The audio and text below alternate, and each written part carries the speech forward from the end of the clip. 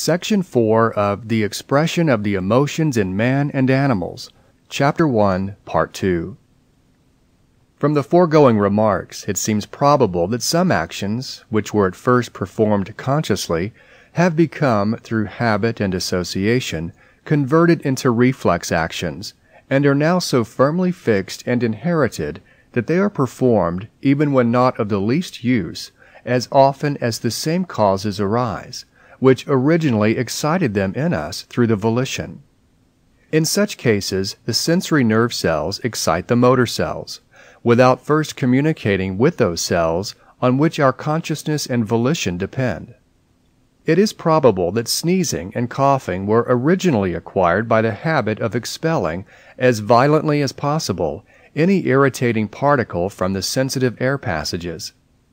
As far as time is concerned, there has been more than enough for these habits to have become innate or converted into reflex actions, for they are common to most or all of the higher quadrupeds, and must therefore have been first acquired at a very remote period.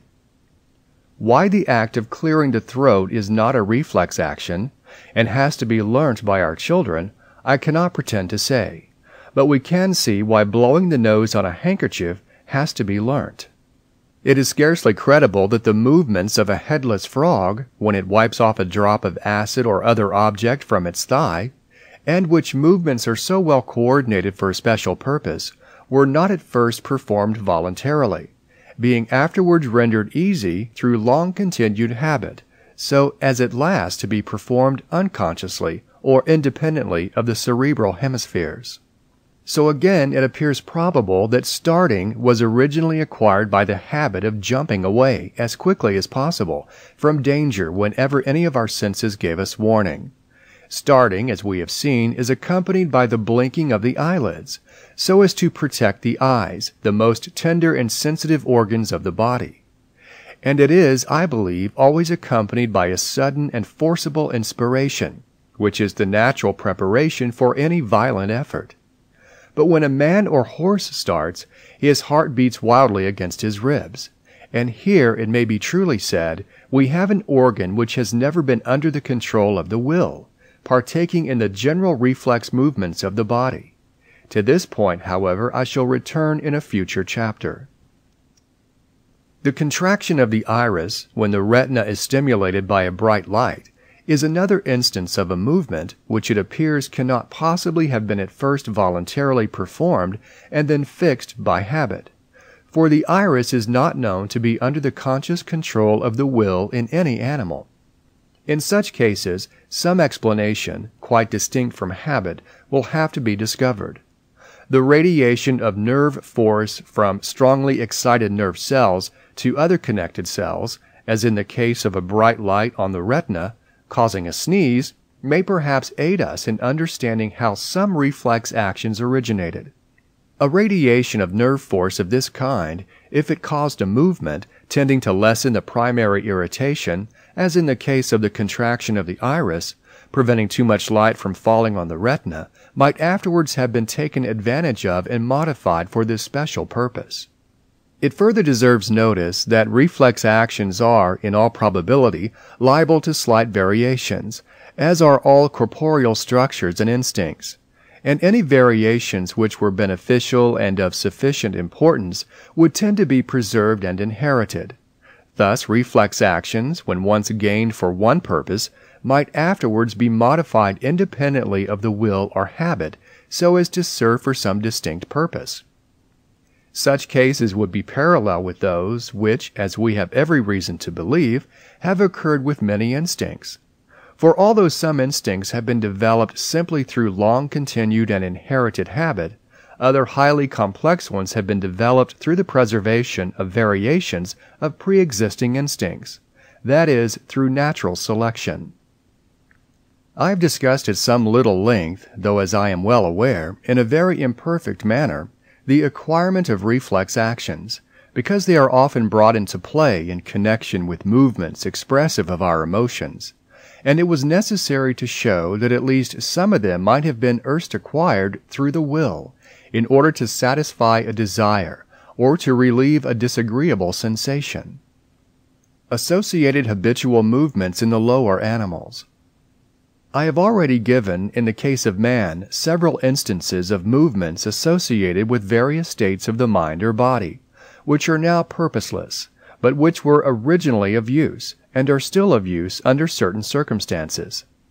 As this subject is very important for us, I will here give a considerable number of analogous facts, with reference to animals, although many of them are of a very trifling nature. My object is to show that certain movements were originally performed for a definite end, and that under nearly the same circumstances they are still pertinaciously performed through habit, when not of the least use. That the tendency in most of the following cases is inherited, we may infer from such actions being performed in the same manner by all the individuals, young and old, of the same species. We shall also see that they are excited by the most diversified, often circuitous, and sometimes mistaken associations. Dogs, when they wish to go to sleep on a carpet or other hard surface, generally turn round and round, and scratch the ground with their forepaws in a senseless manner, as if they intended to trample down the grass and scoop out a hollow, as no doubt their wild parents did when they lived on open grassy plains or in the woods.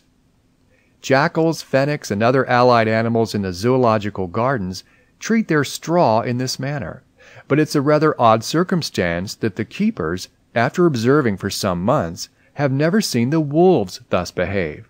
A semi-idiotic dog and an animal in this condition would be particularly liable to follow a senseless habit, was observed by a friend, to turn completely round on a carpet 13 times before going to sleep. Many carnivorous animals, as they crawl towards their prey and prepare to rush or spring on it, lower their heads and crouch partly, as it would appear, to hide themselves, and partly to get ready for their rush. And this habit, in an exaggerated form, has become hereditary in our pointers and setters. Now I have noticed scores of times that when two strange dogs meet on an open road, the one which first sees the other, though at the distance of 100 or 200 yards, after the first glance always lowers its head, generally crouches a little, or even lies down. That is, he takes the proper attitude for concealing himself and for making a rush or spring, although the road is quite open and the distance great. Again, dogs of all kinds, when intently watching and slowly approaching their prey, frequently keep one of their forelegs doubled up for a long time, ready for the next cautious step. And this is eminently characteristic of the pointer. But from habit they behave in exactly the same manner, whenever their attention is aroused. I have seen a dog at the foot of a high wall, listening attentively to a sound on the opposite side, with one leg doubled up, and in this case there could have been no intention of making a cautious approach. Dogs, after voiding their excrement, often make with all 4 feet a few scratches backwards, even on a bare stone pavement, as if for the purpose of covering up their excrement with earth, in nearly the same manner as do cats. Wolves and jackals behave in the zoological gardens in exactly the same manner, yet, as I am assured by the keepers, neither wolves, jackals, nor foxes, when they have the means of doing so, ever cover up their excrement any more than do dogs. All these animals, however, bury superfluous food.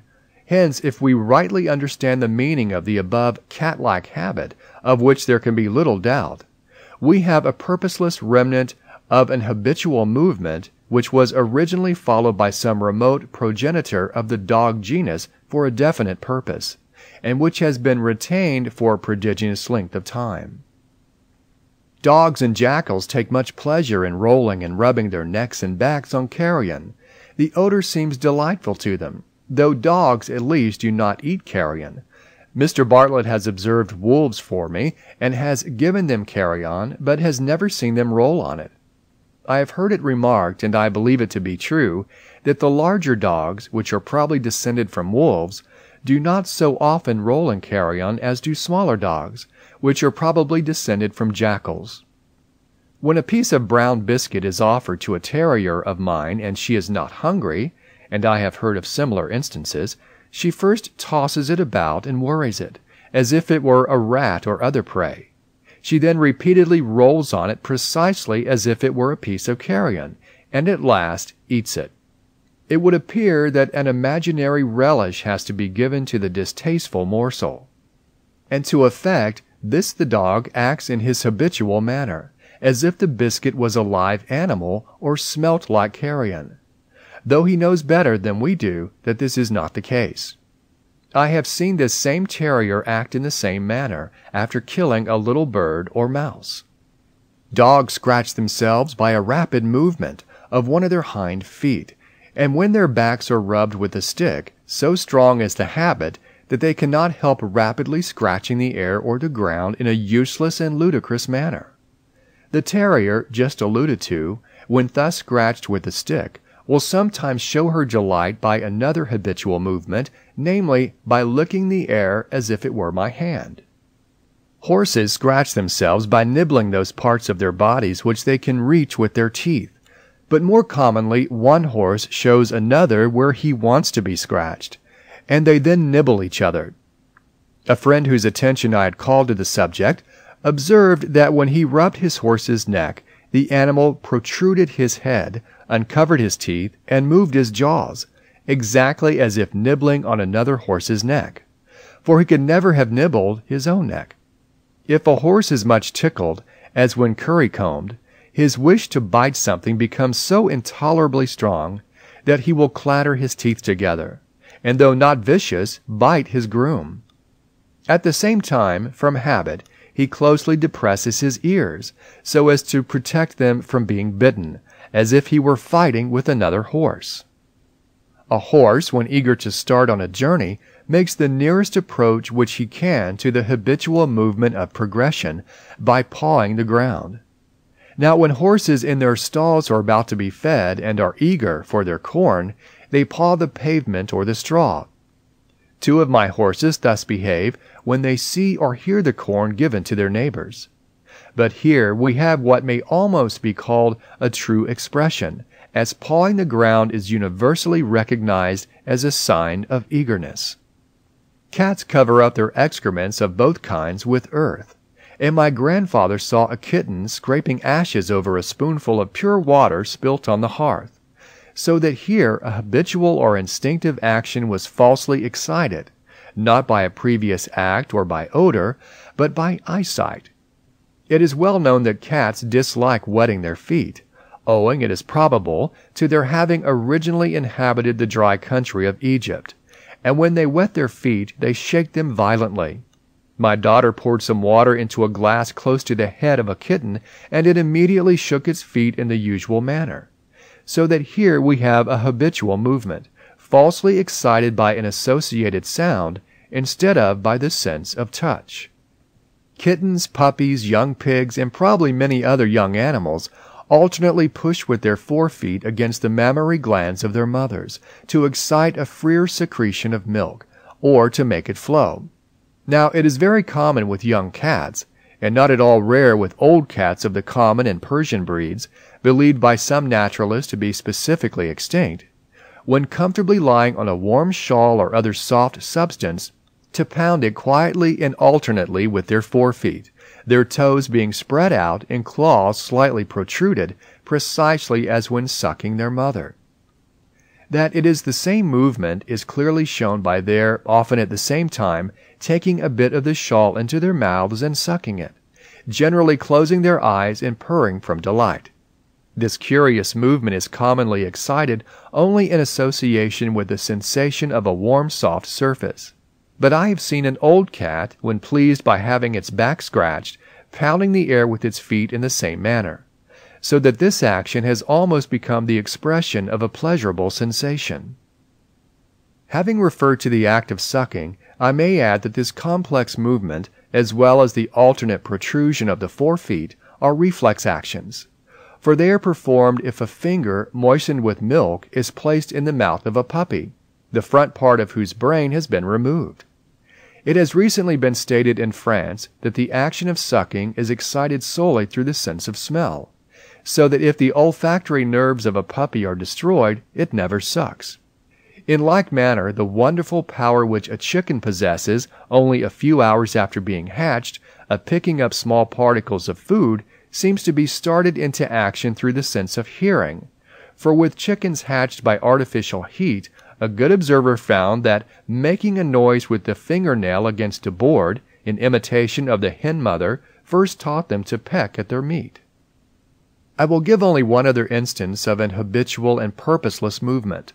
The sheldrake feeds on the sands left uncovered by the tide, and when a worm cast is discovered, it begins patting the ground with its feet, dancing, as it were, over the hole, and this makes the worm come to the surface.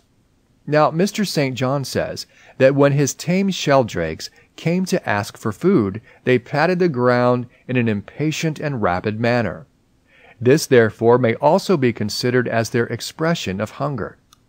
Mr. Bartlett informs me that the flamingo and the kagu, when anxious to be fed, beat the ground with their feet in the same odd manner.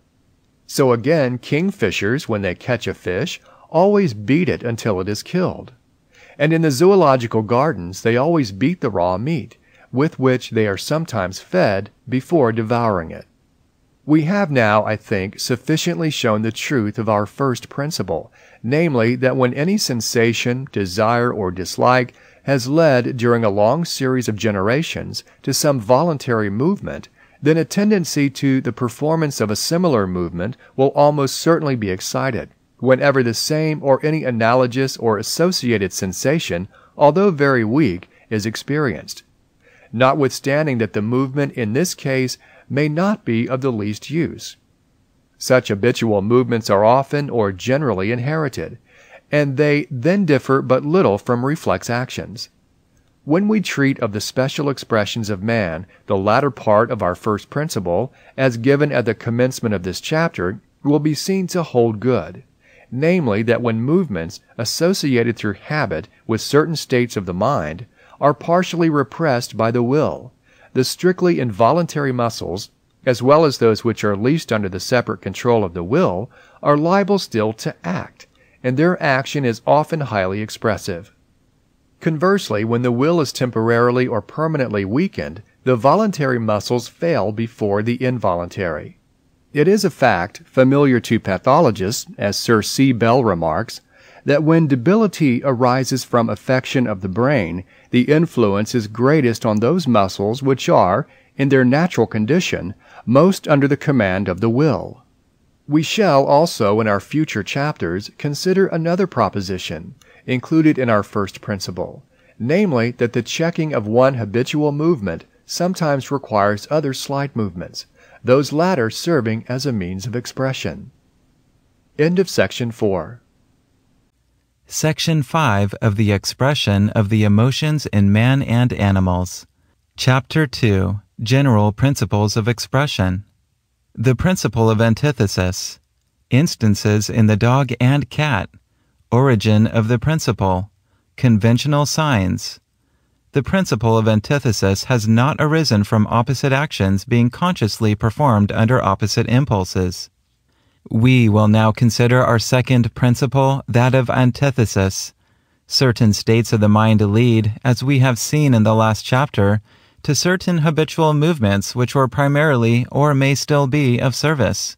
And we shall find that when a directly opposite state of mind is induced, there is a strong and involuntary tendency to the performance of movements of a directly opposite nature, though these have never been of any service. A few striking instances of antithesis will be given when we treat of the special expressions of man.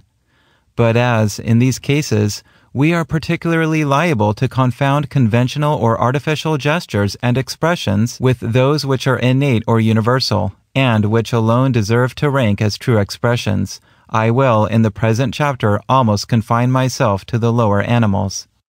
When a dog approaches a strange dog or man in a savage or hostile frame of mind, he walks upright and very stiffly. His head is slightly raised or not much lowered. The tail is held erect and quite rigid. The hairs bristle, especially along the neck and back. The pricked ears are directed forwards, and the eyes have a fixed stare. These actions, as will hereafter be explained, follow from the dog's intention to attack his enemy and are thus to a large extent intelligible. As he prepares to spring with a savage growl on his enemy, the canine teeth are uncovered, and the ears are pressed close backwards on the head. But with these latter actions, we are not here concerned. Let us now suppose that the dog suddenly discovers that the man he is approaching is not a stranger, but his master.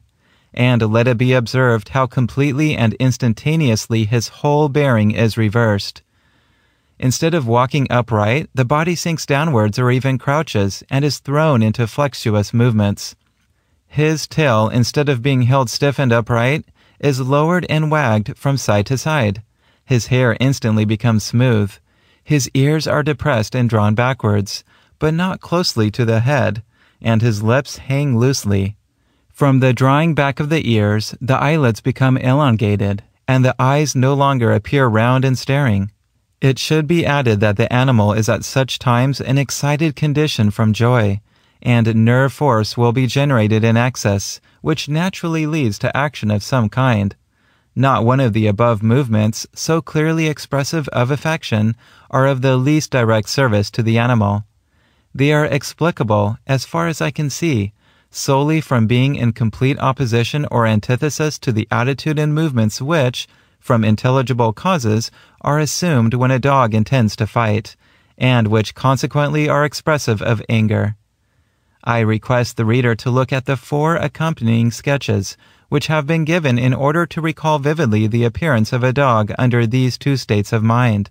It is, however, not a little difficult to represent affection in a dog, whilst caressing his master and wagging his tail, as the essence of the expression lies in the continuous flexuous movements. We will now turn to the cat.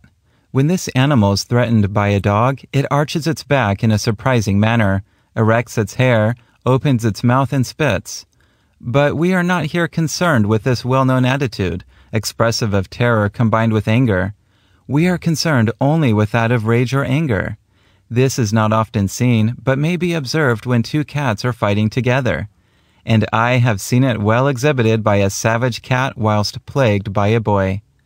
The attitude is almost exactly the same as that of a tiger disturbed and growling over its food, which everyone must have beheld in menageries. The animal assumes a crouching position, with the body extended, and the whole tail, or the tip alone, is lashed or curled from side to side. The hair is not in the least erect. Thus far, the attitude and movements are nearly the same as when the animal is prepared to spring on its prey, and when, no doubt, it feels savage. But when preparing to fight, there is this difference, that the ears are closely pressed backwards. The mouth is partially opened, showing the teeth. The forefeet are occasionally struck out with protruded claws, and the animal occasionally utters a fierce growl. All or almost all these actions naturally follow, as hereafter to be explained, from the cat's manner and intention of attacking its enemy. Let us now look at a cat in a directly opposite frame of mind, whilst feeling affectionate and caressing her master. And mark how opposite is her attitude in every respect. She now stands upright with her back slightly arched, which makes the hair appear rather rough, but it does not bristle. Her tail, instead of being extended and lashed from side to side, is held quite still and perpendicularly upwards. Her ears are erect and pointed. Her mouth is closed, and she rubs against her master with a purr instead of a growl. Let it further be observed how widely different is the whole bearing of an affectionate cat from that of a dog. When with his body crouching and flexuous, his tail lowered and wagging, and ears depressed, he caresses his master. This contrast in the attitudes and movements of these 2 carnivorous animals, under the same pleased and affectionate frame of mind, can be explained, as it appears to me, solely by their movements standing in complete antithesis to those which are naturally assumed, when these animals feel savage and are prepared either to fight or to seize their prey. In these cases of the dog and cat, there is every reason to believe that the gestures both of hostility and affection are innate or inherited, for they are almost identically the same in the different races of the species, and in all the individuals of the same race, both young and old. I will here give one other instance of antithesis in expression. I formerly possessed a large dog, who, like every other dog, was much pleased to go out walking. He showed his pleasure by trotting gravely before me with high steps, head much raised, moderately erected ears, and tail carried aloft but not stiffly. Not far from my house, a path branches off to the right, leading to the hothouse, which I used often to visit for a few moments to look at my experimental plants. This was always a great disappointment to the dog, as he did not know whether I should continue my walk, and the instantaneous and complete change of expression which came over him as soon as my body swerved in the least towards the path, and I sometimes tried this as an experiment, was laughable. His look of dejection was known to every member of the family, and was called his hothouse face.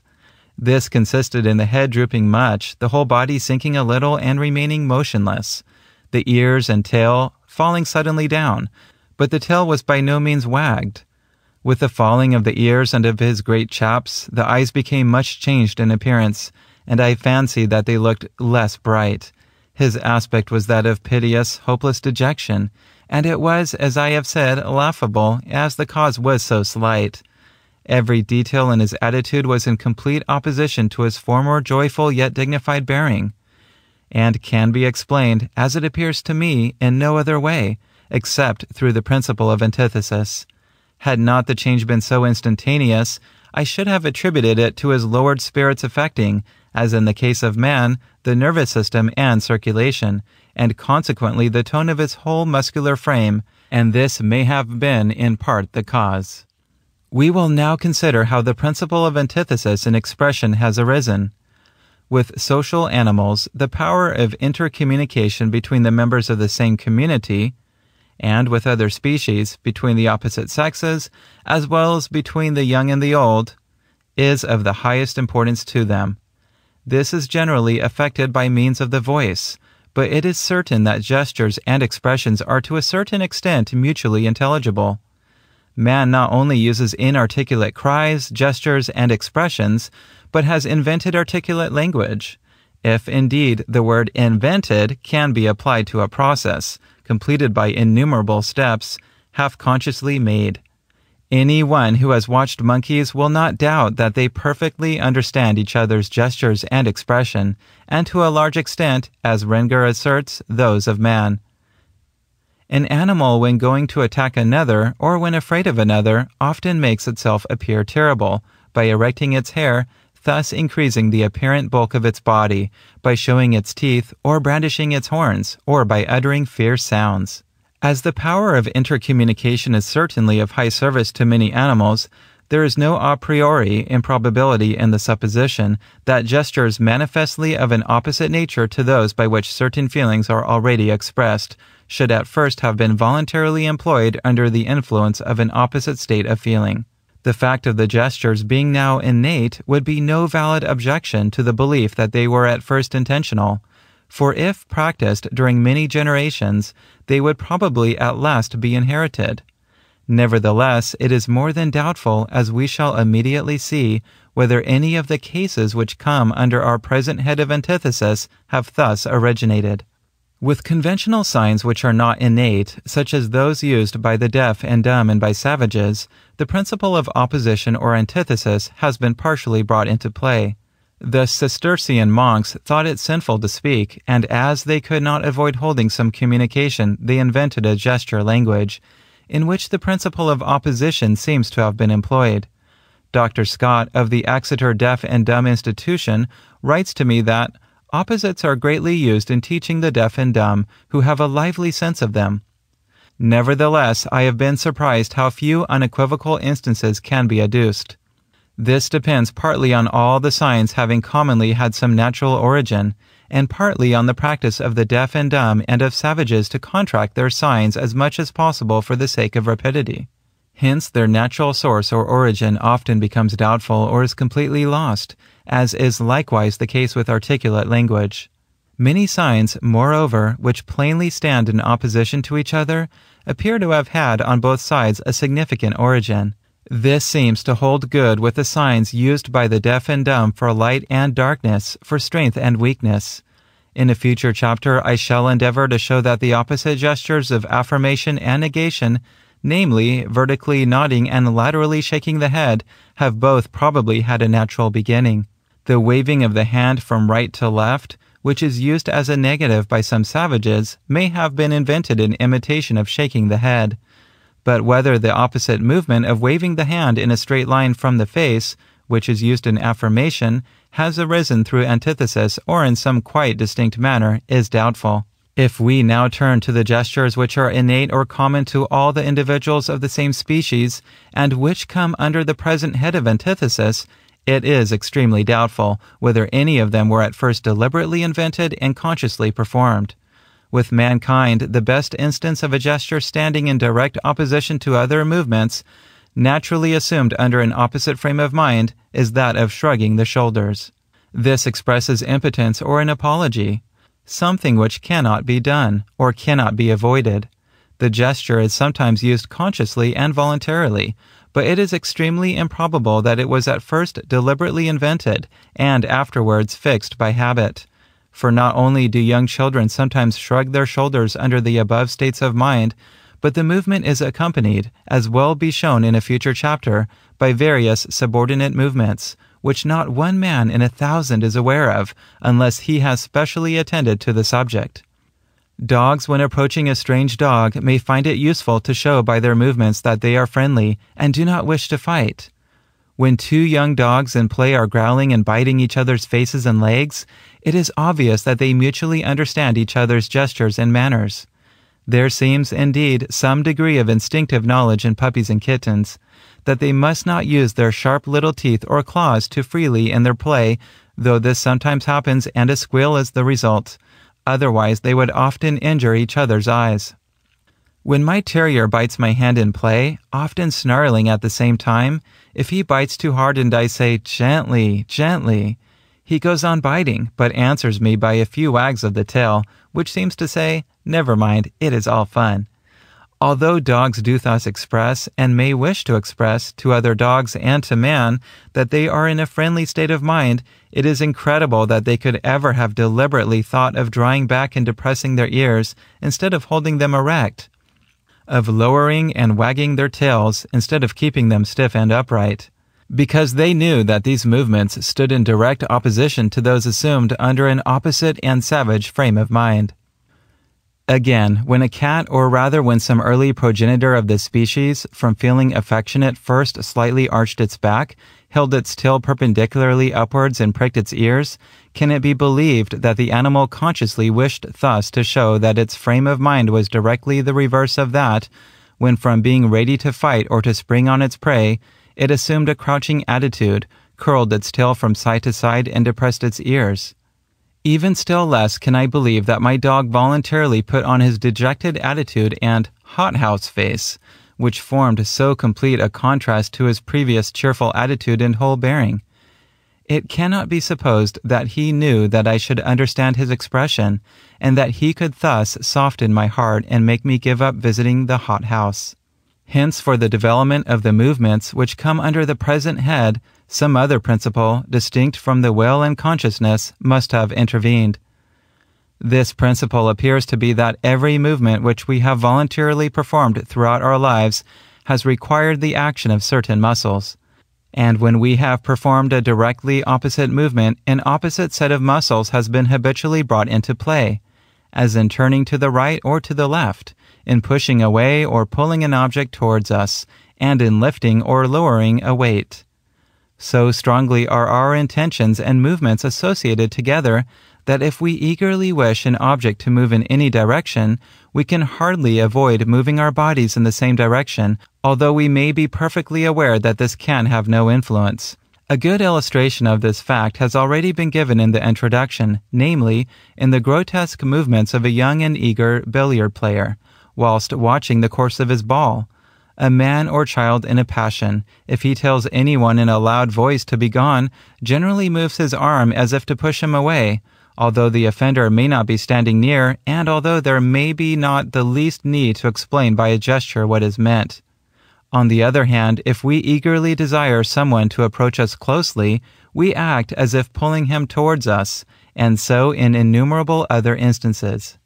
As the performance of ordinary movements of an opposite kind under opposite impulses of the will has become habitual in us and in the lower animals, so when actions of one kind have become firmly associated with any sensation or emotion, it appears natural that actions of a directly opposite kind, though of no use, should be unconsciously performed through habit and association, under the influence of a directly opposite sensation or emotion.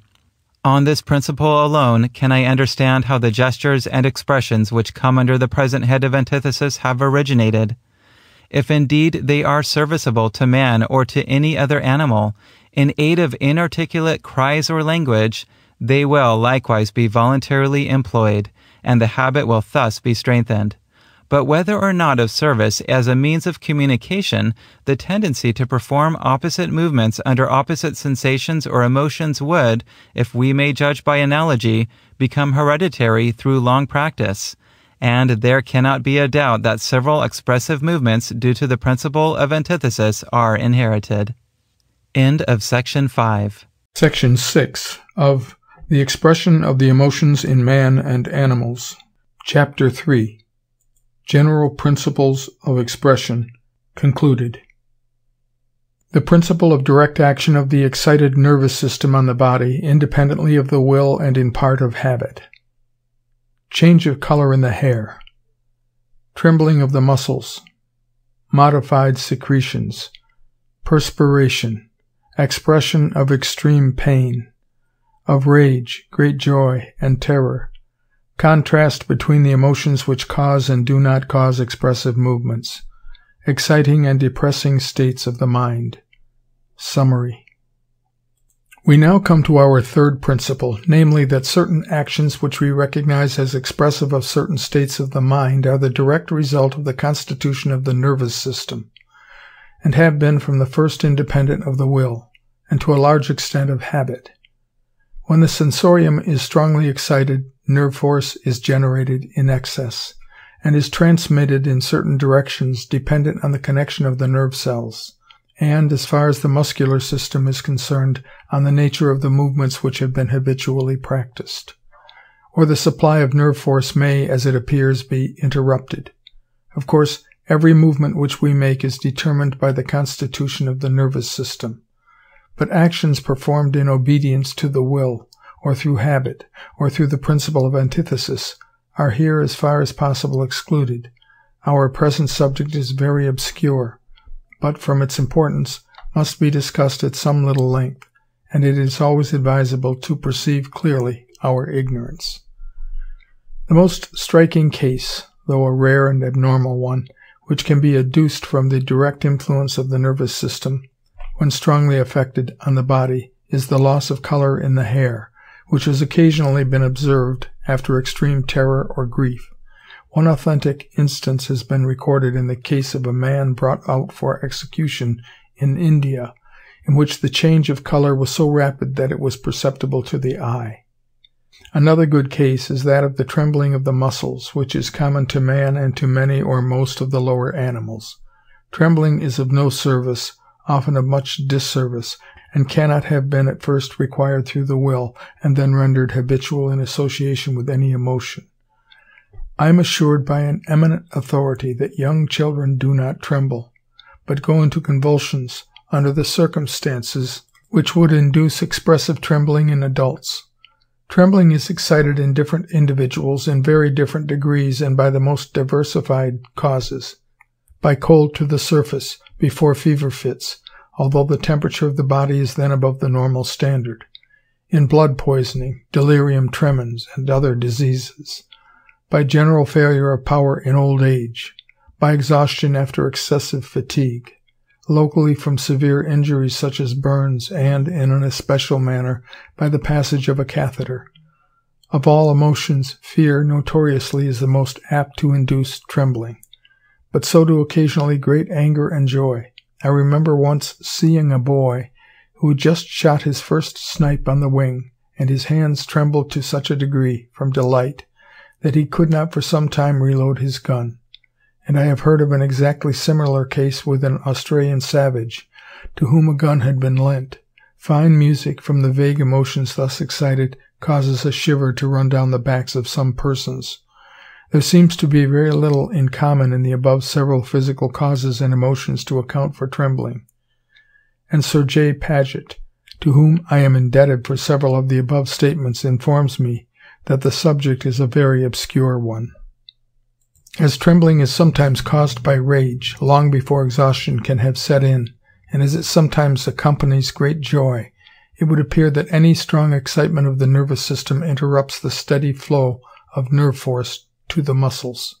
The manner in which the secretions of the alimentary canal and of certain glands, as the liver, kidneys, or mammae, are affected by strong emotions, is another excellent instance of the direct action of the sensorium on these organs, independently of the will or of any serviceable associated habit.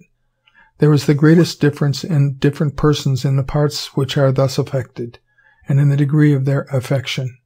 The heart, which goes on uninterruptedly beating night and day in so wonderful a manner, is extremely sensitive to external stimulants. The great physiologist, Claude Bernard, has shown how the least excitement of a sensitive nerve reacts on the heart, even when a nerve is touched so slightly that no pain can possibly be felt by the animal under experiment.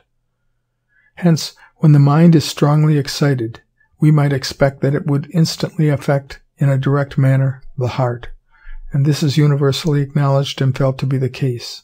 Claude Bernard also repeatedly insists, and this deserves special notice, that when the heart is affected it reacts on the brain, and the state of the brain again reacts through the pneumogastric nerve on the heart, so that under any excitement there will be much mutual action and reaction between these, the two most important organs of the body.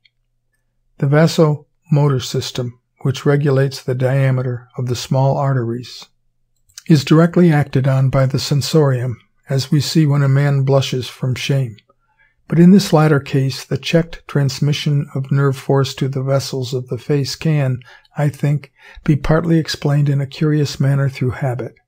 We shall also be able to throw some light, though very little, on the involuntary erection of the hair under the emotions of terror and rage.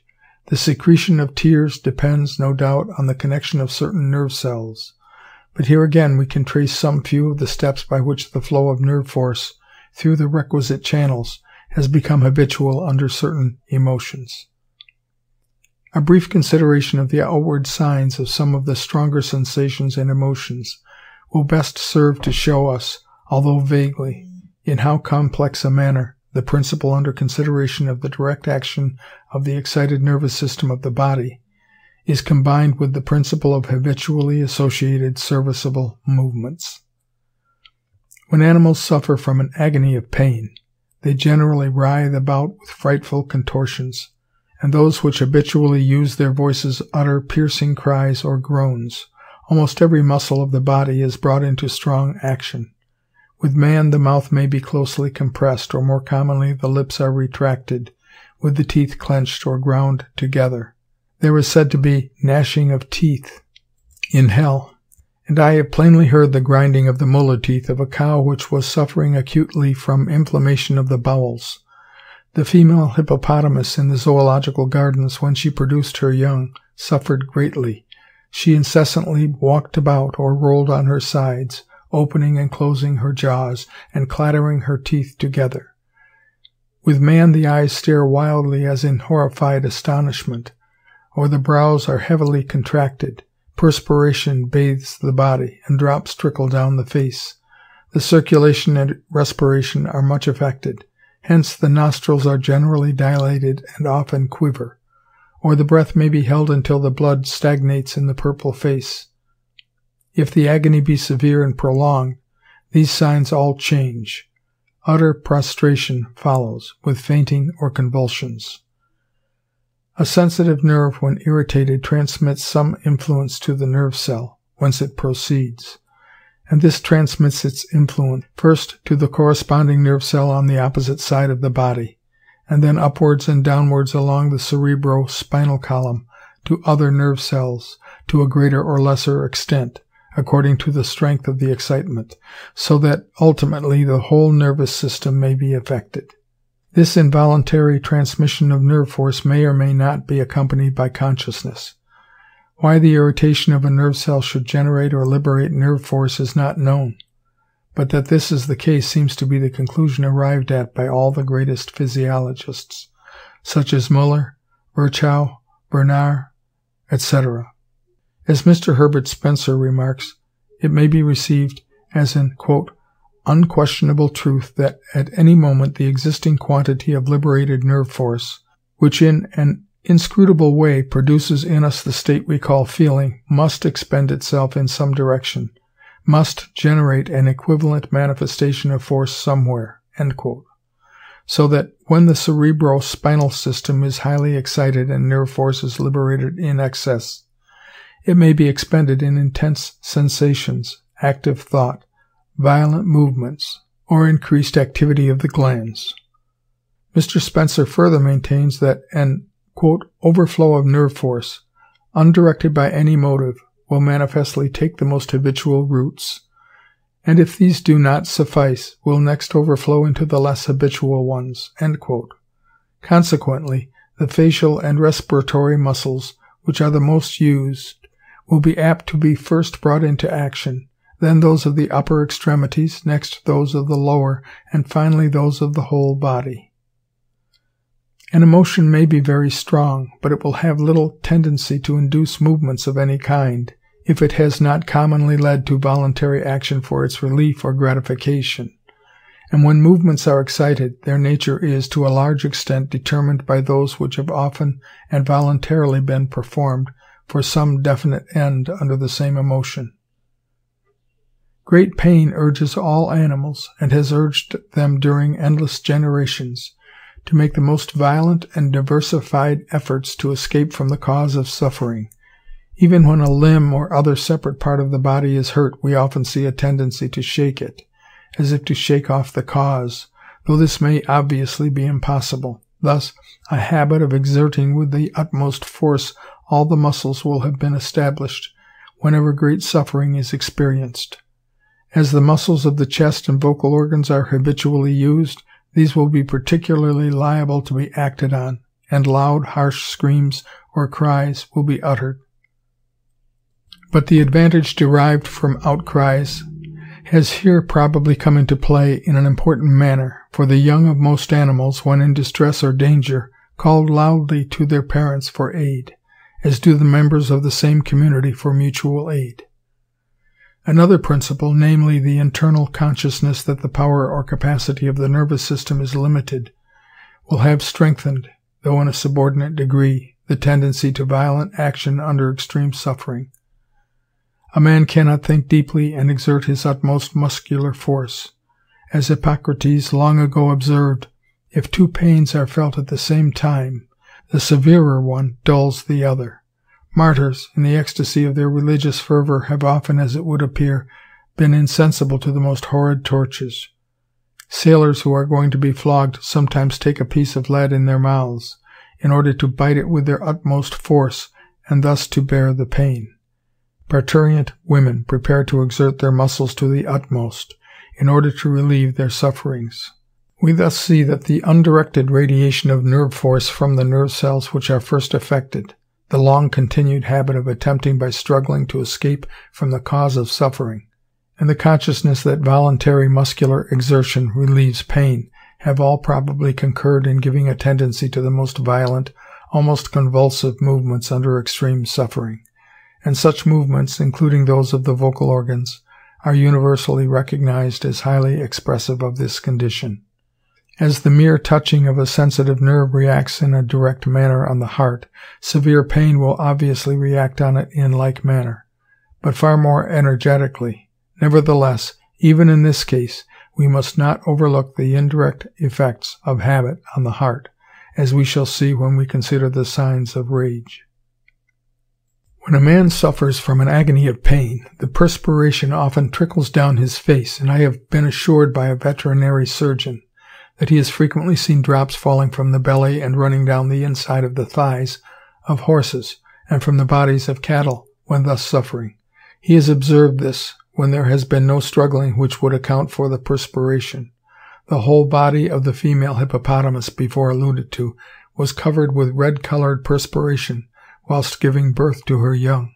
So it is with extreme fear. The same veterinary has often seen horses sweating from this cause, as has Mr. Bartlett with the rhinoceros, and with man it is a well-known symptom. The cause of perspiration bursting forth in these cases is quite obscure, but it is thought by some physiologists to be connected with the failing power of the capillary circulation. And we know that the vasomotor system, which regulates the capillary circulation, is much influenced by the mind. With respect to the movements of certain muscles of the face under great suffering, as well as from other emotions, these will be best considered when we treat of the special expressions of man and of the lower animals.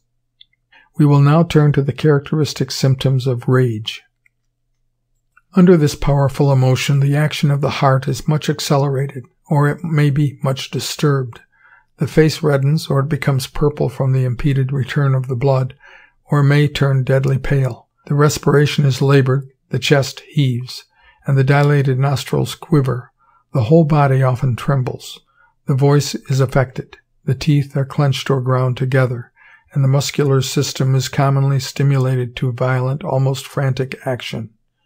But the gestures of a man in this state usually differ from the purposeless writhings and struggles of one suffering from an agony of pain, for they represent more or less plainly the act of striking or fighting with an enemy.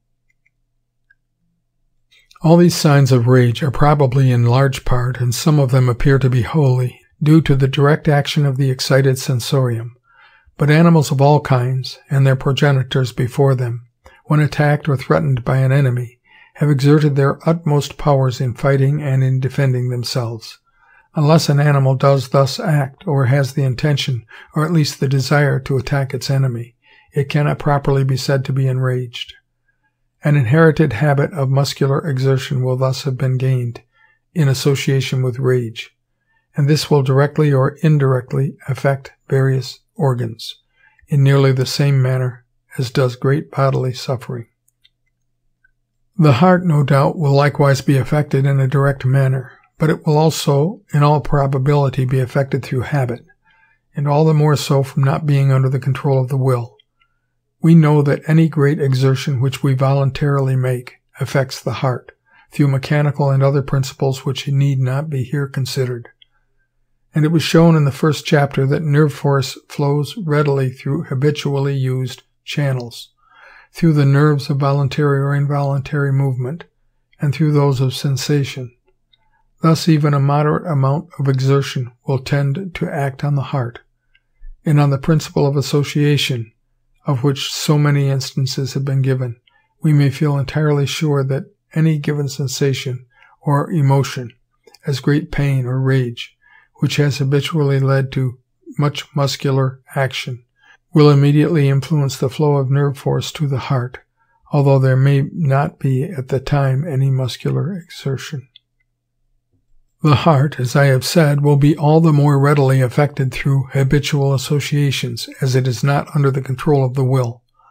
A man, when moderately angry, or even when enraged, may command the movements of his body, but he cannot prevent his heart from beating rapidly. His chest will perhaps give a few heaves, and his nostrils just quiver, for the movements of respiration are only in part voluntary. In like manner, those muscles of the face which are least obedient to the will sometimes alone betray a slight and passing emotion. The glands again are wholly independent of the will, and a man suffering from grief may command his features, but cannot always prevent the tears from coming into his eyes. A hungry man, if tempting food is placed before him, may not show his hunger by any outward gesture, but he cannot check the secretion of saliva. Under a transport of joy or vivid pleasure, there is a strong tendency to various purposeless movements, and to the utterance of various sounds. We see this in our young children, in their loud laughter, clapping of hands, and jumping for joy, in the bounding and barking of a dog when going out to walk with its master, and in the frisking of a horse when turned out into an open field. Joy quickens the circulation, and this stimulates the brain, which again reacts on the whole body. The above purposeless movements and increased heart action may be attributed in chief part to the excited state of the sensorium, and to the consequent undirected flow, as Mr. Herbert Spencer insists, of nerve force. It deserves notice that it is chiefly the anticipation of pleasure, and not its actual enjoyment, which leads to purposeless and extravagant movements of the body, and to the utterance of various sounds. We see this in our children when they expect any great pleasure or treat, and dogs which have been bounding about at the sight of a plate of food, when they get it, do not show their delight by any outward action, not even by wagging of tails. Now with animals of all kinds, the acquirement of almost all their pleasures, with the exception of those of warmth and rest, are associated, and have long been associated with active movements, as in the hunting or search for food, and in their courtship. Moreover, the mere exertion of the muscles after long rest or confinement is in itself a pleasure, as we ourselves feel, and as we see in the play of young animals. Therefore, on this latter principle alone we might perhaps expect that vivid pleasure would be apt to show itself conversely in muscular movements. With all or almost all animals, even with birds, terror causes the body to tremble. The skin becomes pale, sweat breaks out, and the hair bristles. The secretions of the alimentary canal and of the kidneys are increased, and they are involuntarily voided, owing to the relaxation of the sphincter muscles, as is known to be the case with man, and as I have seen with cattle, dogs, cats, and monkeys. The breathing is hurried. The heart beats quickly, wildly, and violently. But whether it pumps the blood more efficiently through the body may be doubted, for the surface seems bloodless, and the strength of the muscles soon fails. In a frightened horse I have felt through the saddle the beating of the heart so plainly that I could have counted the beats. The mental faculties are much disturbed. Utter prostration soon follows, and even fainting. A terrified canary bird has been seen not only to tremble and to turn white about the base of the bill, but to faint. And I once caught a robin in a room, which fainted so completely that for a time I thought it dead. Most of these symptoms are probably the direct result, independently of habit, of the disturbed state of the sensorium, but it is doubtful whether they ought to be wholly thus accounted for. When an animal is alarmed, it almost always stands motionless for a moment, in order to collect its senses and to ascertain the source of danger, and sometimes for the sake of escaping detection. But headlong flight soon follows, with no husbanding of the strength as in fighting, and the animal continues to fly as long as the danger lasts, until utter prostration, with failing respiration and circulation, with all the muscles quivering and profuse sweating, renders further flight impossible. Hence it does not seem improbable that the principle of associated habit may in part account for, or at least augment, some of the above-named characteristic symptoms of extreme terror. That the principle of associated habit has played an important part in causing the movements expressive of the foregoing several strong emotions and sensations, we may, I think, conclude from considering, firstly, some other strong emotions which do not ordinarily require for their relief or gratification any voluntary movement, and secondly, the contrast in nature between the so-called exciting and depressing states of the mind. No emotion is stronger than maternal love, but a mother may feel the deepest love for her helpless infant, and yet not show it by any outward sign, or only by slight caressing movements with a gentle smile and tender eyes. But let anyone intentionally injure her infant, and see what a change, how she starts up with threatening aspect, how her eyes sparkle and her face reddens, how her bosom heaves, nostrils dilate, and heart beats. For anger, and not maternal love, has habitually led to action.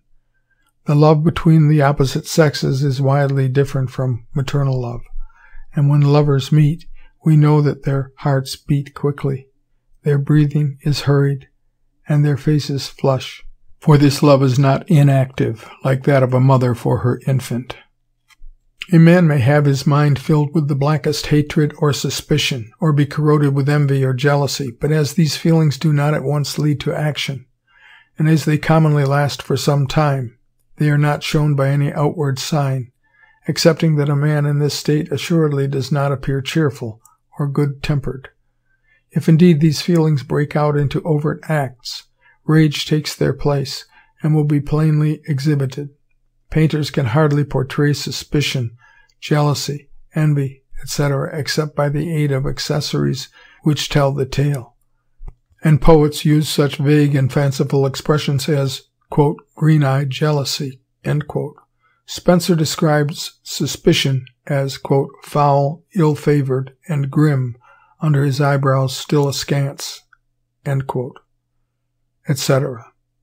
Shakespeare speaks of envy, quote, as lean-faced in her loathsome case, end quote. And in another place he says, quote, no black envy shall make my grave, end quote. And again, as, quote, above pale envy's threatening reach, end quote. Emotions and sensations have often been classed as exciting or depressing.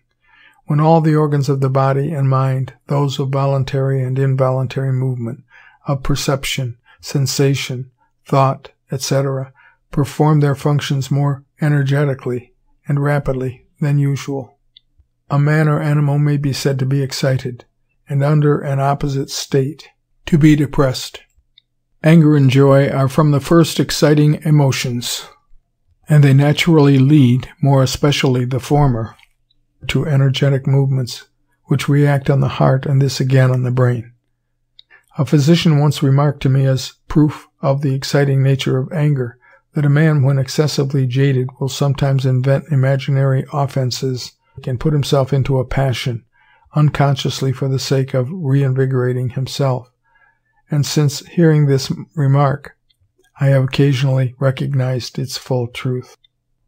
Several other states of mind appear to be at first exciting, but soon become depressing to an extreme degree.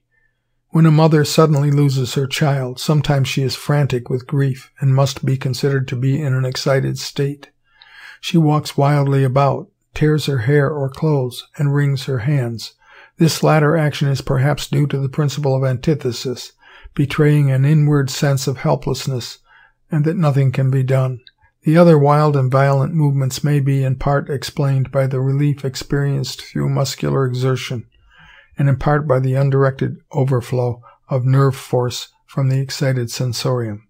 But under the sudden loss of a beloved person, one of the first and commonest thoughts which occurs is that something more might have been done to save the lost one.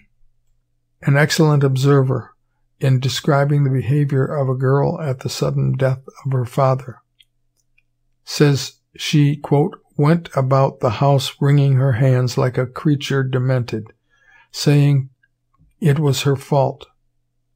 I should never have left him, if I had only sat up with him, end quote.